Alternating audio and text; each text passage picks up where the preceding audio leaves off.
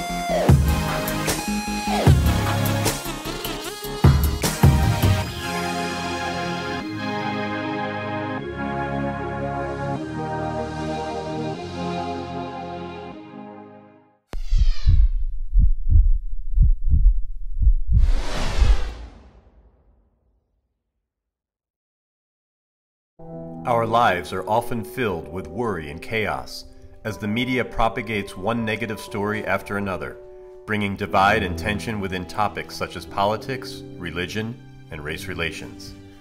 These stories fuel hatred and confusion while people continue to live in fear. Yet through all this negative energy, many are delivering messages of wisdom and hope, encouraging positive change, and that's something I'm aiming to do.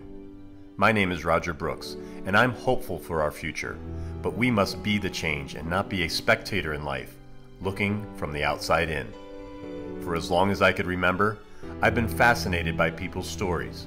Stories speak to us, and since the beginning of time, the human race has prospered by passing down wisdom told through the essence of story. It's a way for people to aspire to become the hero they know they could be, seeing their higher self through the wisdom of others. What started out as a hobby has quickly turned into my life mission, and as I deliver a new guest each Sunday, I'll aim to prompt the questions you may be thinking, and through the power of listening, I'll allow the guest to speak and articulate their points of view in order to give you the headspace you need to realize your own hero's journey. We are one race. We are one people. Help spread the word about American Real, and together, let's make great stories go viral to inspire, enlighten, and empower those we love and the masses we hope to reach.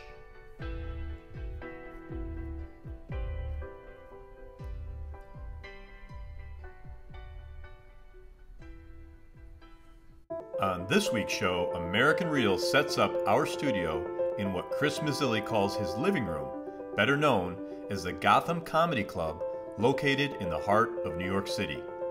The visionary and co-founder sits down for an in-depth conversation, bringing us back to his childhood, where it all began when his father took him to see the legendary Don Rickles for his first comedy show, which he admits is in part the reason the club exists. From Jerry Seinfeld, Amy Schumer, Dave Chappelle, and Lewis Black, the Gotham is a New York City favorite for laughter. Chris discusses the relationships he's built over the years with some of the most famous comedians in history, like the late David Brenner and Robin Williams, as well as having a small part in supporting more recent up-and-coming success stars like Sebastian Maniscalco. So sit back, relax, as I welcome Chris Mazzilli. This is American Real. I am Roger Brooks. My guest today is Chris Mazzilli, a graduate of the Fashion Institute of Technology. You founded Gotham Comedy Club in New York City in 1996, where you've proven yourself to be a leader in the industry, bringing in comics such as Dave Chappelle, Lewis Black, and Colin Quinn, who helped really build this place up.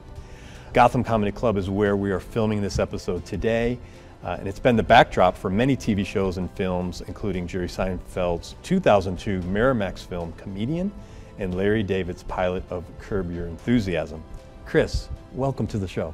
Thanks for having me. I appreciate it. Well, thanks for having us here to be able to set up our studio in your theater. In my living room. This is your living room.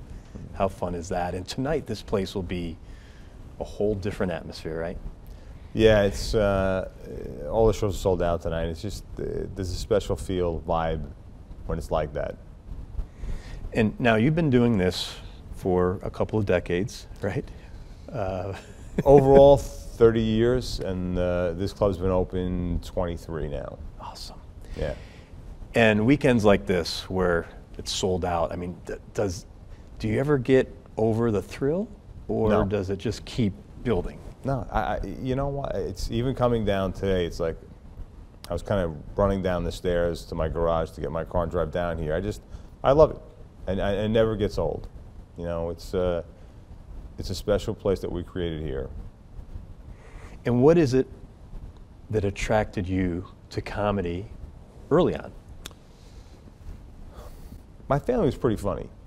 You know, my grandfather, my mother's father, who passed many years ago, was a real character and a cut-up. And I learned a lot from him. But the thing that really kind of jump-started it for me was my dad had a fruit and vegetable store in Forest Hills, Queens. And in the mid-'70s, a customer gave him front-row tickets to see Don Rickles at Westbury Music Fair on Long Island. And he called my mom up and said, "Ro, I have tickets to see Rickles." And she said, "I'm not going to see Rickles and sitting in the front row." So my dad took me. How old were you? 12. So my dad and I sit in the front row seats, and the band starts to play. Rickles comes out. He goes into his act. He turns. He sees me. He sees my father, and he stops everything and says to my father, "What'd you take this kid here for, you stupid hockey puck? He's going to piss his pants. You're going to have to take him home. What'd you do? Tell him it's Disney World?" And he kind of winked and came over and shook my hand. You know, and it was interesting because I remember when I shook his hand, his skin was really soft. And my dad was a blue-collar guy, you know. They all had like rough hands. Yeah. And I thought, that's interesting, you know. And he kind of winked and shook my dad's hand. And I was like, that was it. I was hooked. So then I was allowed to stay up late and watch all the comedians on The Tonight Show. So that started my love with comedy. So really, Rickles is in part the reason why this club exists. Unbelievable. Did you ever see him or meet him after that? I did. My brother Steve, who's my partner here in the club, and I went to the Montreal Comedy Festival a couple of years ago, and he was there, and I told him the story. You know, I mean, obviously he didn't remember me, but he dug it. Yeah. You know, and he was a nice man. Yeah. So we'll definitely get to talking about this place and all you've done here over the years, but I'd love to hear the backstory of you. You talked a little bit about your upbringing with your dad, but what was life growing up for you? You know what? I was always a creative guy. You know, my parents were very influential. They were good parents. You know, I think I'm a good combination of their best assets. You know, hardworking, drive. My mom's creative, so I was creative. You know, but I kind of had a split. I think most people kind of fall into the kind of like the business analytic category or the creative category. I'm kind of split down the middle. I have a little of both, and I think it works well in this business. So, you know, I was born in Queens, raised in Long Island. I was into sports, early on into cars. My dad, for a stint, worked for Chevrolet, a couple different dealers, and he was a street racer. So I grew up hearing these crazy stories about him drag racing on Francis Lewis Boulevard in Queens. He had a 58 Bel Air with a 348 tri-power, 3-speed on the column, and a 355 Posse. So I heard all these stories, and I became hooked very, very early on, as did my brothers, and we were into cars. So it's like, you know, I had a pretty normal childhood, you know. I played sports, excelled at soccer, although I blew my knees out my junior year in high school. Tight with my brothers. I have a sister, you know, we're still, you know, really close clan, tight these days. A lot of cousins, 45 first cousins. And, you know, my dad, as I mentioned, was in the fruit and vegetable store business and eventually supermarkets, and I worked alongside of him since I was like 8, you know, and I liked it. You know, it was like a special thing to be able to go to work with my dad. I mean, we had to get up early, especially when he had stores in Queens. You know, get up like 5 o'clock in the morning, be on the road, you know, early, 5:30, get there by 7, and work like a 12-hour day, and then come back. It was a lot. But for a little kid, sure. Yeah, but I dug it. It was fun. You know, and I think it gives me the drive I have today to do this. I was just going to say that work ethic, even though there were probably some days, even though you said you liked it, there were probably some days you didn't want to go or didn't want to get up early. Maybe not. You know, yeah, I mean, you know, there were ups and downs with the family, and my dad eventually had a store not too far from where I grew up in Northport, Long Island, and it was, you know, it was tough. It's a hard business, you know. I mean, that's why it's like perishables are difficult. You know, what I like about this business is if I don't sell a Budweiser today, I can sell it tomorrow or next week or 2 weeks from now, and it's not going to go bad. When you're dealing with romaine lettuce, you know, or any kind of vegetable, watermelons, or yeah, all that stuff is perishable. You know, same thing with meat. So it's a hard business, you know, and that business started very, very early in the morning. Like, because literally, I can remember being in my family's household, and my dad's buyer from the produce market would call 3, 4 o'clock in the morning, you know, and ask and you could, you know, I mean, back then there was no cell phone, so the phone rang throughout the whole house. You know, so it was. You know, it was difficult.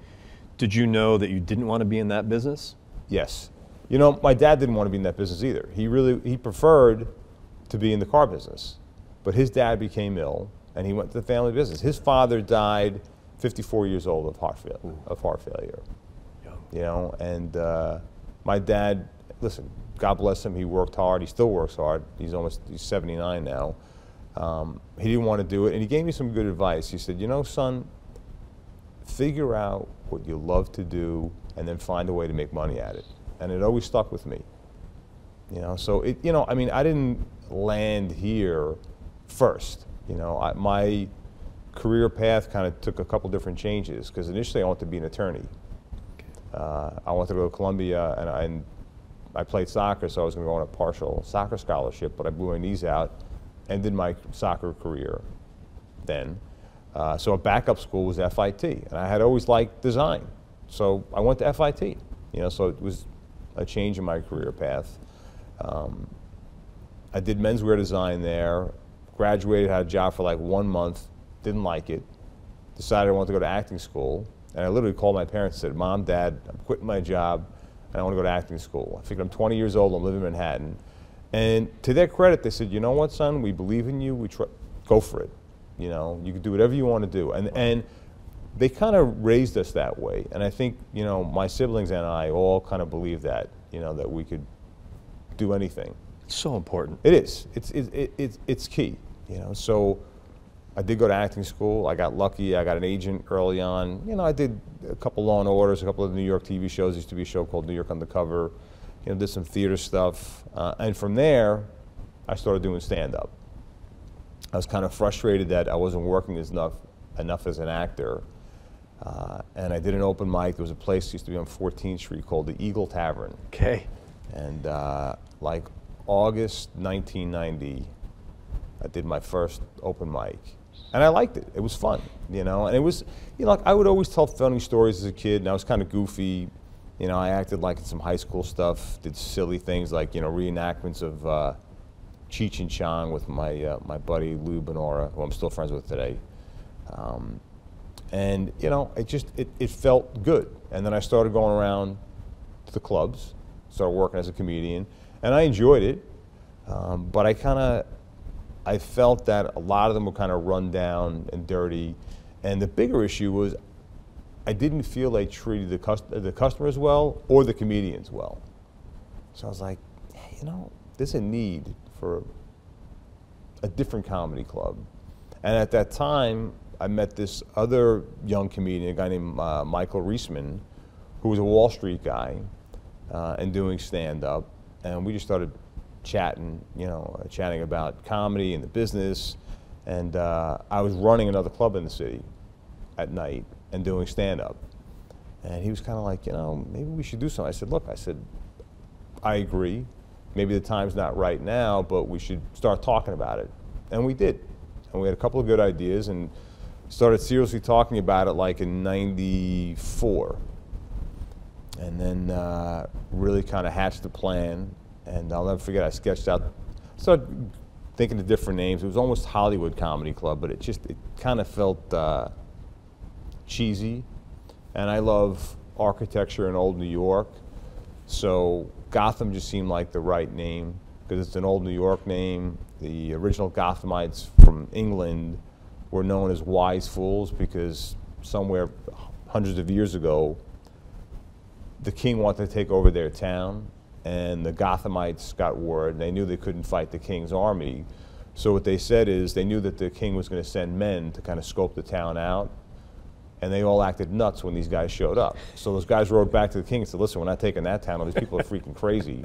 So that's why we got the Gotham name. Wow. And we opened the club May 10th, 1996. Opening night was a magical night. I'll never forget it. A guy named Mike Royce was the MC, and Mike was a great comedian. He went on to be an executive producer of Everybody Loves Raymond, among other shows. Paul Provenza, who's had great success. Sarah Silverman, who was huge, and Dave Chappelle. That was our opening night. Incredible. And it was. I remember we paid Chappelle. He was the headliner. We paid him $1,000. Wow. Which was a lot back then. Yeah, it was a lot of wood. Sure. And the kind of philosophy was we wanted to open a club where comedians were treated better than they ever were, or anywhere else. Same thing for the customers.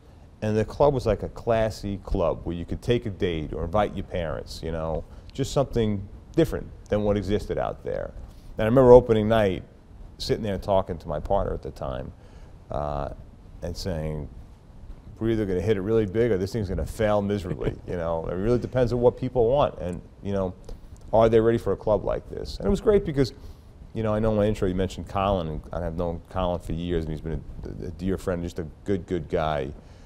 But I would meet with him and kind of go to the construction of the club, and we're trying to figure out how high the stage should be, and he would be standing on a milk crate, and what feels right, and I literally walked around with a notebook for 2 years.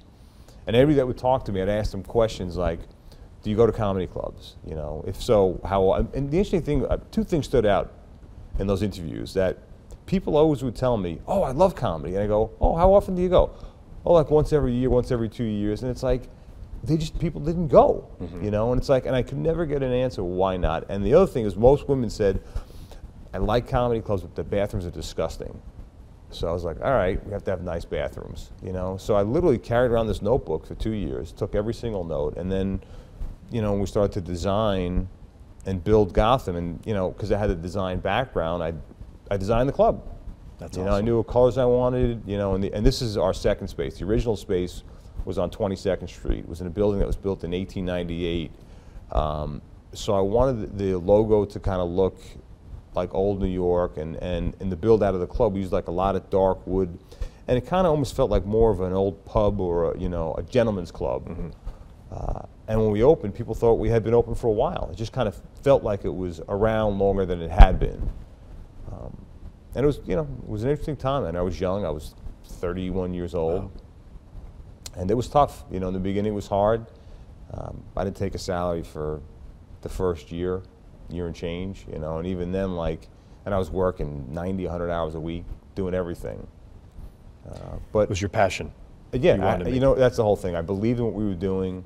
I think if people were attending the club and they didn't like what we were doing, I may have rethought it, but people liked the product we were putting out. The comedians liked what we were doing, and we were lucky because a lot of guys who are big now, Jim Gaffigan started there, Greg Giraldo, who unfortunately is no longer with us, Tom Papa, these guys all kind of were there in the beginning, and then I caught a break. What happened was David Brenner, the comedian, who was my dear friend. You know, he passed a few years ago. I miss him terribly. Great guy. He came in just randomly, and he really liked the club, and he started coming a lot. And then he told Robin Williams, and I'll never forget the first night he came. I was down in my office because my office was below the main floor of the club, and the host buzzed up. She's like, "There's some old guy with a hat up here to see you," you know. And like, I'll take a meeting with anybody, you know. So I said, "All right, tell him I'll be right up." And I come up there and I realized it's Robin Williams. Wow. You know. So he said to me, you know, "Oh, I'm friends with David Brenner, and he told me to come by and see the club, and it's a great club, and you know, I'd really love to work here. Do you think I'd be okay?" And I'm thinking, do I think that'd be okay? Yeah, I think it'd be fine. You know. So he actually went on that night, and it was unbelievable. This was at the first location? Yeah, that was the first location, and then he started coming, you know. And then when Seinfeld started to rap, and that's just an interesting story in itself. When we first opened, we would employ comedians from time to time. So we had this comedian answering phones for us. Her name was Jody Wasserman. She's still a dear friend today, and she still does stand-up. And she's kind of like a tough girl. I used to call her Alley Cat. That was I had two nicknames for her: Prom Queen and Alley Cat. And I walked in one day, and this is before, you know, there were like those voicemail systems. So she used to take physical notes and say, "This is who called for you." So I walk in, I said, "Who called?" She's like, "Oh, this." She goes, "Oh yeah," and some stupid comic claiming to be Jerry Seinfeld said he wanted to come in. I'm like, "Well, what did he say exactly?" And she goes, you know, he asked what show was going on, and he said it was Jerry Seinfeld, and could he come in and do time tonight? And I said, "Well, how do you know it wasn't him?" She goes, "Come on." She goes, "It definitely wasn't him." I go, "What'd you do?" She goes, "I hung up on him." I was like, all right. So I went down to my office. I'm like, well, what if it really is him, you know? So I called Colin Quinn, and you know, him and Jerry have been tight for years. And I said, "Colin," I said, "do me a favor. I said, can you call Seinfeld and see if he called the club?" I said, "It may not have been him. The host said it's up, but just in case, you know." It was a Tuesday night. I'll never forget it. So he calls me right back. He goes, "It's him, and he's coming." And I went. So I walked upstairs and I said, "Hey, Jody," I go, "that wasn't Jerry Seinfeld?" I go, "It was." She's like, "What? What? Oh my God, my career's over." I said, "Nah, it was an honest mistake." And he came in that night, you know, and he dug the club, and then he started coming. So it was good. Like those things happening, you know, and there were mentions like in Page 6, and there was some newspaper articles that kind of launched who we were and what we did. And then, you know, we had a good run there. You know, a few of the other things that happened. There used to be a station, a television station network called Metro Channel, and we wound up doing a comedy series with them, with Robert Klein hosting, and it kind of took us to another level. Made the club busier, kind of gave us a little notoriety. It was kind of neat to have our own series, and we started to outgrow the space. And not too soon after that, I opened with a few friends and my partner a restaurant right down the street from the club called Arezzo, Arezzo. And we had a soft opening in July of 2001. And we officially opened in August, and then 9/11 happened. Ooh. And it was rough. The worst time to open a restaurant. Yeah, I mean, it was. I mean, look, you know, I saw that stuff happen. It was awful. You know, it was a terrible time in American history. It was a terrible time in New York, especially, and terrible for business. So you know, it was a rough go, and you know, I learned a lot with that restaurant. We eventually sold it, and that guy had a good run, and then the guy after that he sold it to had a good run. But the broker, and the reason why I mentioned the restaurant, the broker who sold the restaurant said to me, "Hey, Chris, I know you're doing well at Gotham. Would you ever consider opening a second comedy club or moving Gotham?" So I said, "Yeah." So he's like, "There's a space that's not even available on 23rd Street. Why don't you come take a look?" And I came in with him through the building and walked in this room. I took one look. I said, "I'll take it." He said, "Well, you didn't say." I said, "I can tell you right now, I'll take it."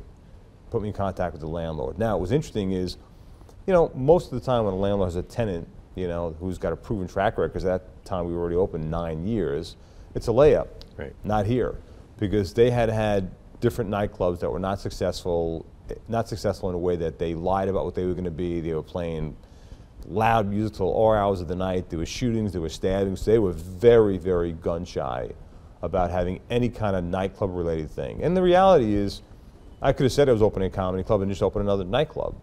So they had their building manager come to see multiple shows at the old club. Wow. You know, the landlord came, you know, and then finally, when they got comfortable, they said, okay, we'll lease you the space. And they're fantastic people. I mean, they've become great friends. You know, we have a great tenant-landlord relationship. And what year was that when you moved in? That was 2004-ish. Okay. You know, and it was great because at that time we were growing in leaps and bounds. But it was hard because I was kind of a one-man guy. My younger brother Steve, who came from the accounting financial world, was looking to make a change in his career.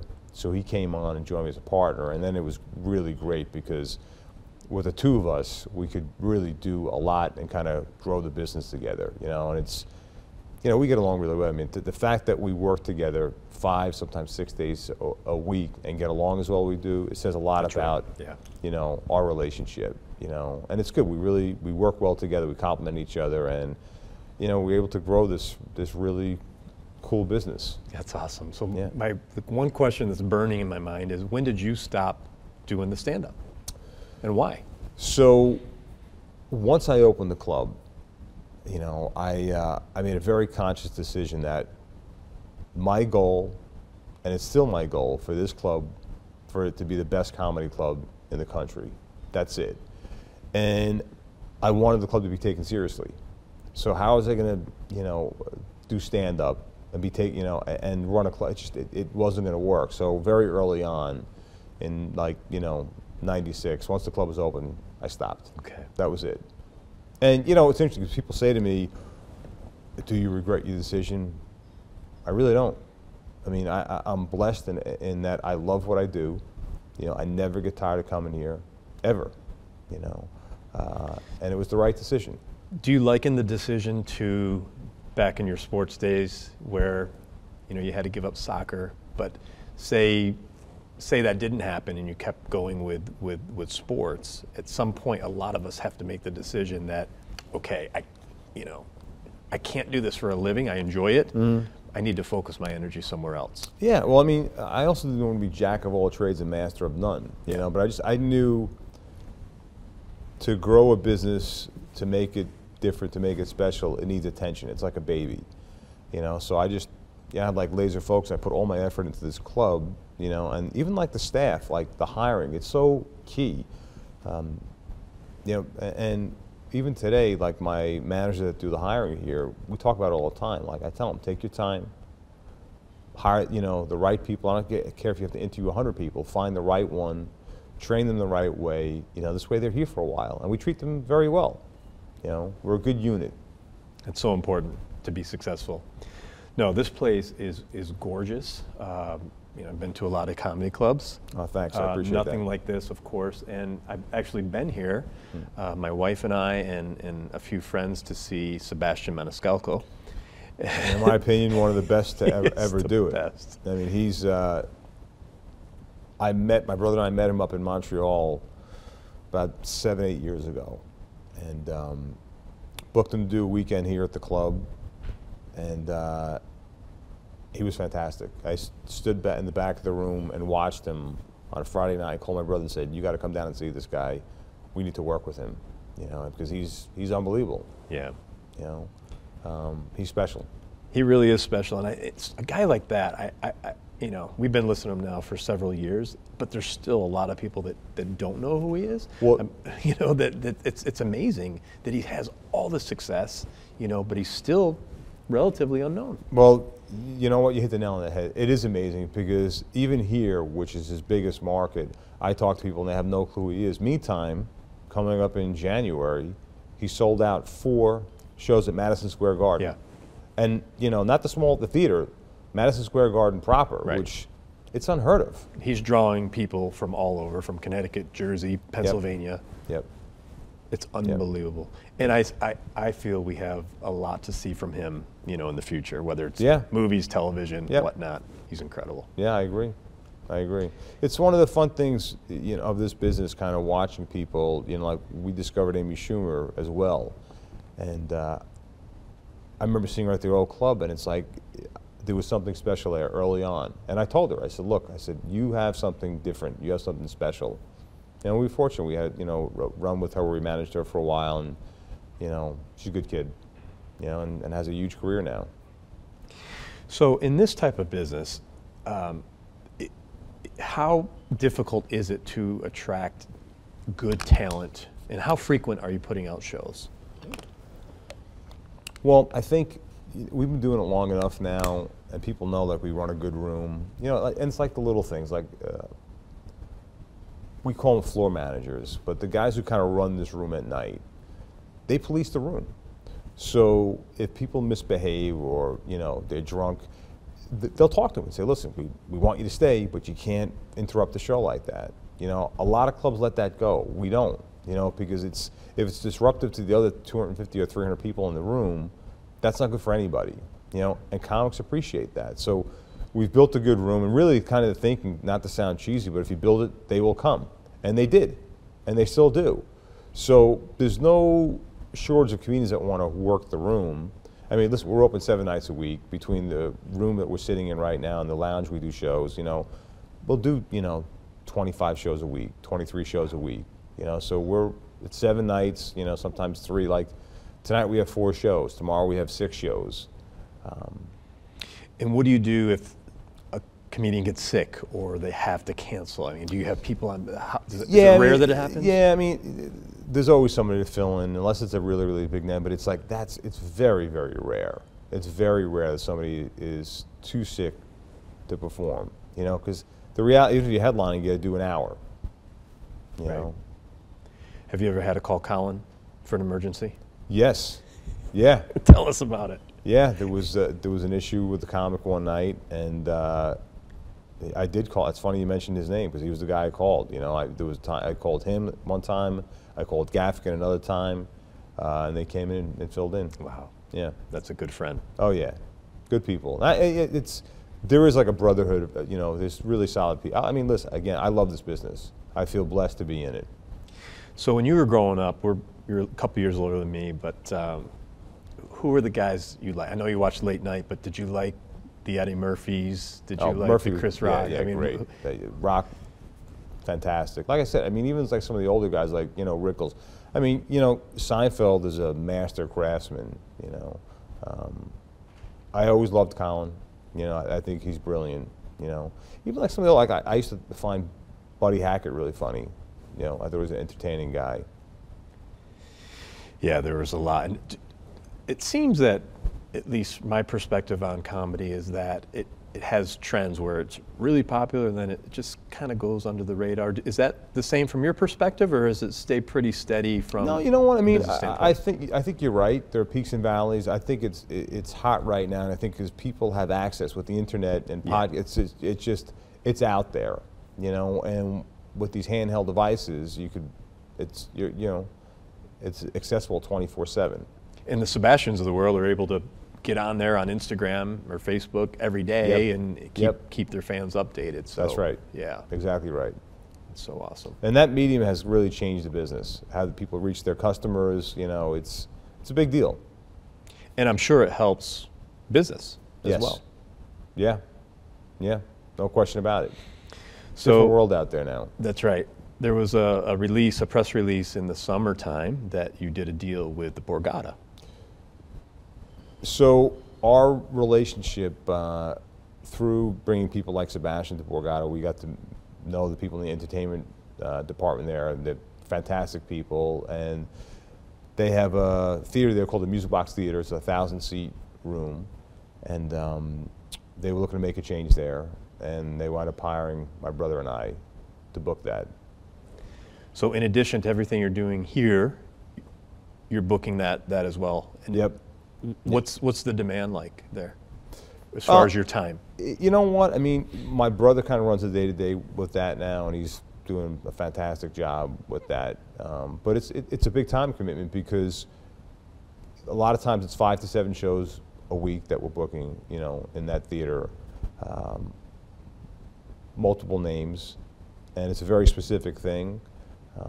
So there's a lot of coordinating that goes on with it, but you know, they seem to be happy with the shows. The shows are selling well, and it's a fantastic venue. I mean, that property, it's gorgeous. It's fantastic. I mean, it's beautiful. You know, it's $1 billion property. You know, and they get comedy there. They understand it. They treat their customers fantastic. They treat the comedians great. I mean, they're terrific people. We really love them. Customer service is so important, right? It's paramount. And from the standpoint of you have a big room to service, you have your comedians to service. How did I can't help but think back to your days with your dad. Do you think any of that played into? 100%. I don't think, I know. You know, my dad was the type of guy that he himself would carry packages out to the customers' cars. You know, if there was a customer that wanted a particular grocery item that we didn't carry, if we were going to sell one just to that, he would get it. And the thinking would be, I want them to come here and do all their shopping, so I'll get this one item for them, even if I'm not going to sell it, just for them. You know, it was all about customer service and the presentation.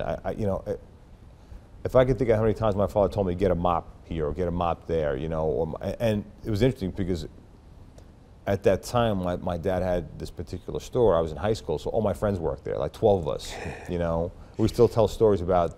The store was called the Apple Orchard, about the orchard today. I mean, we laugh our asses off. That's great. great. Great time. And even those guys, like, I'm lucky. Like my crew of high school friends, there's about 12 of us that get together every quarter for a dinner. Wow. You know, and they're great. And most of them worked at my dad's store. It's so awesome. Rare today. Yeah. To have that. Yeah. So I mean, it definitely, no question about it. What we do here and how we treat our customers and the comedians comes directly from my father. Without doubt. Chris, for young entrepreneurs out there that have an interest in comedy and want to open up a club in their market, what advice would you have for them? Because it's not easy. No. I mean, it's really, I think you have to have a clear, concise vision, you know, of what that club's going to be. And, you know, you got to research the market too. What's out? Are there other clubs out there? You know, in that particular market, are there enough people to populate that comedy club? You know, I mean, it's a brick and mortar business. It's hard. It's a lot of time, a lot of work, you know, but it can be done. You know, you got to be willing to put the time and effort. Can't be undercapitalized. I mean, that's the key. You know, one of the main things that kills a new business is undercapitalized. Yeah, and I'm from upstate New York, in Binghamton. It's a small market, and comedy's been around, but sporadically. It's tough in those small markets to make it. I actually, maybe about 15 years ago, was involved with a small group that were bringing some comedians through, and I know how difficult it is. Well, and the other thing is, you know, if you don't know what the going market is for a comic, I mean, you can get ripped off. You know, because like a lot of times it's not their direct agent; they're a middleman. People like you go online and say, "I want to hire a comedian," and an agency pops up and they say, "We can get you all these guys," but they don't represent those guys. They're middlemen. They go to the agent that actually represents them. So let's say a comic, you know, his going rate to do weekend is $10,000. This middleman gets involved. He's taking a piece off the top, so he's charging you $20,000. So you're paying $10,000 extra. $10,000 is going in this guy's pocket, and $10,000 going to the comedian, and you think, okay, this guy's going to sell a lot of tickets because that, you know, but you get ripped off, and that happens a lot. And like anything, it's just really getting to know the business and being in it every day. Well, that's the whole thing. It's like, I was a comedian. I ran another club. You know, so I had a lot, and I had a business experience with my dad, so I had a lot going into it, you know. And even then, I took that notebook for 2 years and went around and talked to people about what was important to them. And I'm telling you, a lot of the stuff that's in this club today is from that notebook. Wow. You know, a lot of things that we did, a lot of what our menu was like. So point being, do your research, spend your time to... Absolutely. Yeah. There's no, like, I think another thing people do is they'll rush into doing it. Take your time. It's key. Like you said, it took 2 years, right? When you by the time you... Oh, yeah. Yeah, I mean, we sat down and started seriously talking about it in '94, and the club didn't open until May of '96. Yeah. I'd like to talk about you and your personality a little bit. I reached out to you, I don't know, 3 or 4 months ago. I was looking for a venue to host an interview, and for some reason, on the map, I just noticed, and I called, and I reached out, and you said, sure, you could use our place. That's rare. So it shouldn't be. Well, in New York, it's rare, because I called a lot of places, and no one wanted anything to do with us, right? So my point is, your upbringing, your dad, the customer service, all this stuff plays into you coming up the stairs to see who that was, and it was Robin Williams, making sure you called Colin Quinn to see if that was Jerry Seinfeld. You care. I do. Very much so. Can you teach people that? I think so. I think if they're open to it, you know, look, in life, sometimes people are closed-minded, so that's a hard battle. But you could definitely teach it, you know, because we teach it with our staff. If they make a mistake, learn from it. Yeah. Don't do it again. You know, but also give people a benefit. Just be nice. It's a simple little thing. How many times you call a place to make a reservation, or, you know, deal with somebody in a retail situation where they're not nice? It's unbelievable. Like what you just said, I've heard the story 50 times, 100 times from other places that have called here to shoot, whether it be a big movie, a TV show. We just shot something last week, and they said, oh, wow, you guys are so nice. Why shouldn't we be nice? Why you know, it's like, you're paying us to shoot, you know, it's like, but people are not nice. Mm-hmm. Yeah. Well, you know, our mission on this show is to not only tell people stories, but, you know, just to raise that level of global consciousness that we do need to be nicer as people. I mean, the little things matter. And you're preaching to the choir. I mean, yeah. I'm gonna tell you right now, I'm nice to everybody. I really mean it. Unless they're not nice to me, I'm nice to everybody. Talk about that. How do you connect that with success? Because you hear a lot of these people, you know, you have to be, you know, a tough guy. You have to steamroll people. That's you BS. know? I'll tell you right now, and you could talk to any employee that works here. I'm nice to all of them. You know, and it's not that I can't discipline somebody, but like I said earlier, the philosophy is take your time, hire the right people, train them the right way, and then let them do their job. And if they don't do their job, then you pull them aside and say, hey, listen, you got to, you know, because I'm going to tell you, in 23 years of doing this, I may have raised my voice once or twice. That's it. That's it. You know, I don't lose my cool. I just don't. And we have a good staff here. You know, people get it. They understand, you know. You know, like a lot of times if I'm in a restaurant or some kind of retail shop and I see a manager yelling at somebody, my first thought is this person wasn't trained the right way. Coming down hard and saying, if you're doing something this or doing that, it's like, it should never get to that point. Not only that, it's like, you're doing that in front of the customer? Right. You're showing that in front of the customer? That's a big mistake, because nobody wants to be in that situation. And nor should they be. You know, so I don't think you have to rule with an iron fist. And it's worked pretty well for you. Yeah. No, it's been a good run. Let's shift gears a little bit, because I know you're on a tight time schedule today. You talked about you're a car family, your dad, your brothers. True. And you have this huge, you know, enthusiasm for cars. You've had different shows that you've been on, and yeah, tell us about so it. It goes back to what my dad said about figuring out what, you know, you love to do and find a way to make money at. So I've always loved cars, and when I started doing well at the club, the first thing I did is I bought my dad a car, a 64 Impala SS. It was very similar to the car he drove me home from the hospital in 1965 when I was born. Wow. So we go to car shows together. I surprised him with it. And then I started buying cars for myself. And I collect, I mean, I like everything, but I collect old Corvettes. That's kind of like my thing. And the guy that used to work on my car, a guy named Dave Weber, honest, hardworking guy. Shop was growing, and you know, I eventually became his partner in the shop. And it's, you know, we got this cool shop. It's out in Hicksville, Long Island, called Dream Car Restorations. The website is dreamcarrestorationsny.com. We've done some really neat work there. And speaking of Jerry, I've actually helped him get some cars for comedians and cars getting coffee. I got him the '63 split window coupe for Obama. I got him the '56 Corvette that he used with Jimmy Fallon. So it's been fun, you know, And how fun to be able to take that love and apply it to this world. yeah, yep, true. That's cool. It is cool. Yeah, I mean, and those cars are works of art. But it's interesting because the shop, through the shop, about 4.5 years ago, I was showing one of my cars at a show, and I went to get something to drink, and I came back, and there was a guy underneath my car looking at it. It was the car I had there was a '71 Corvette Survivor, which means it was an original, unrestored car. That's what we call Survivor. So original paint, interior, chassis original, engines original. So the guy pops out and he goes, "Oh, is this your car?" I said, "Yeah." And he said, "I have some questions." I said, "Okay, I have answers." So we went through it, and I answered a bunch of questions. And then he started asking me questions about a '53 Corvette, which is the first year Corvette. They only made 300. They're very rare. There's probably only 140 or 50 left.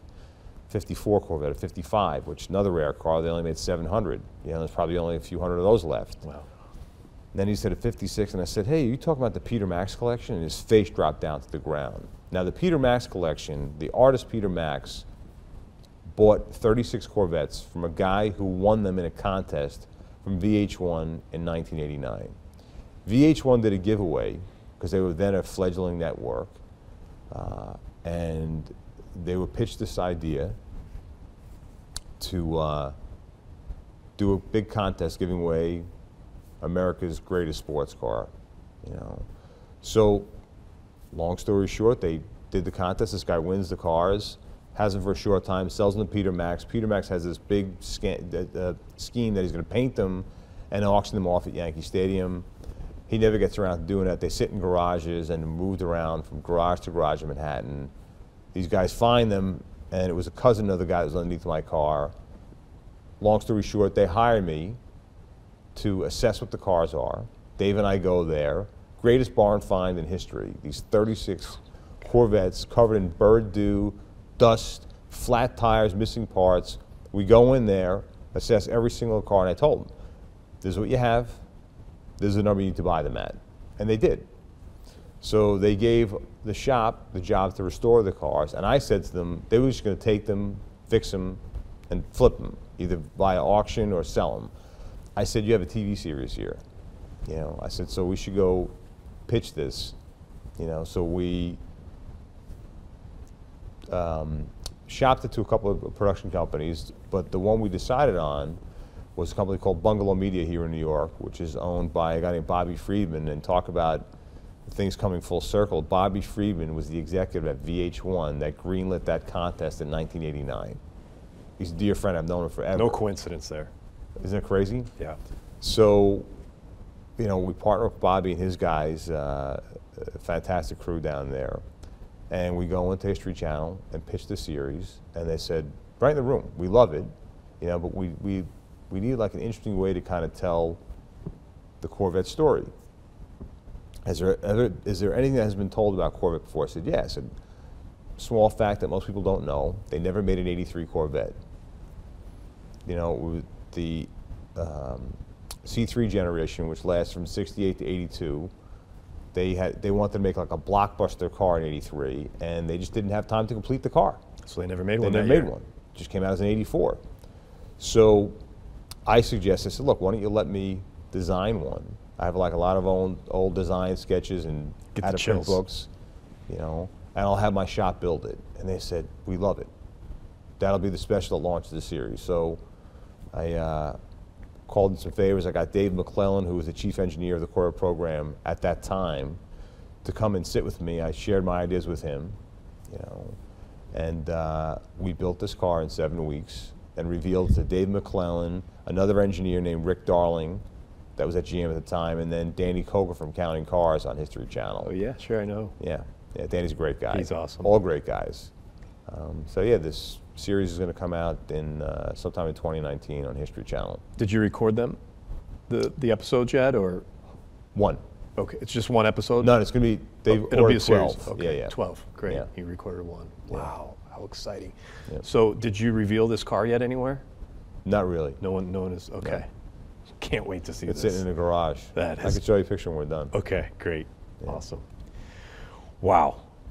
Well, this has been wonderful. We're up against some time restrictions right now, so Yeah, I have 2 more minutes. we're going to squeeze as much as we can in 2 minutes.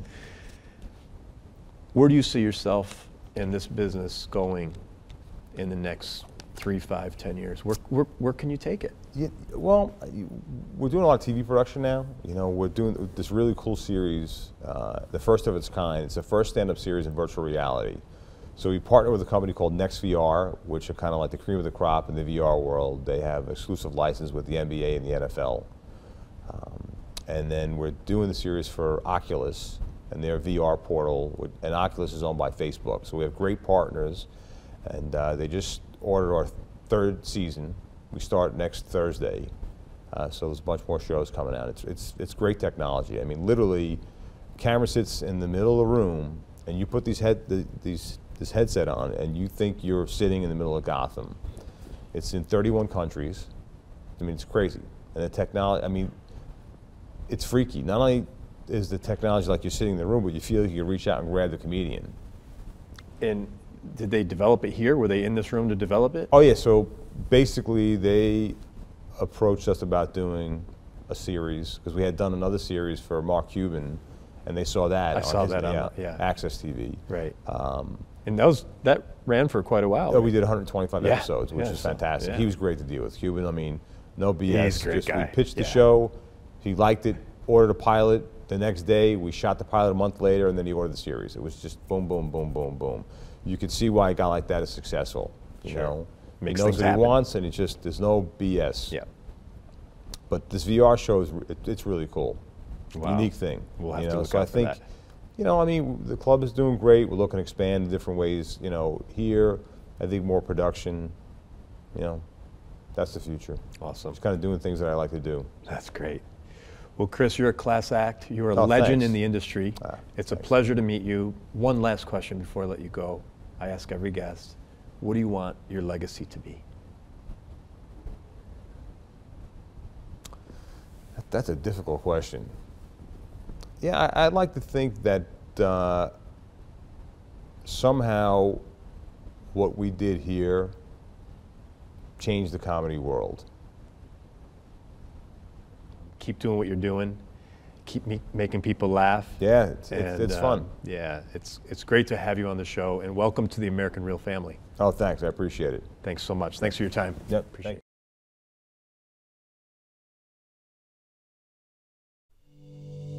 Thanks for tuning into American Real.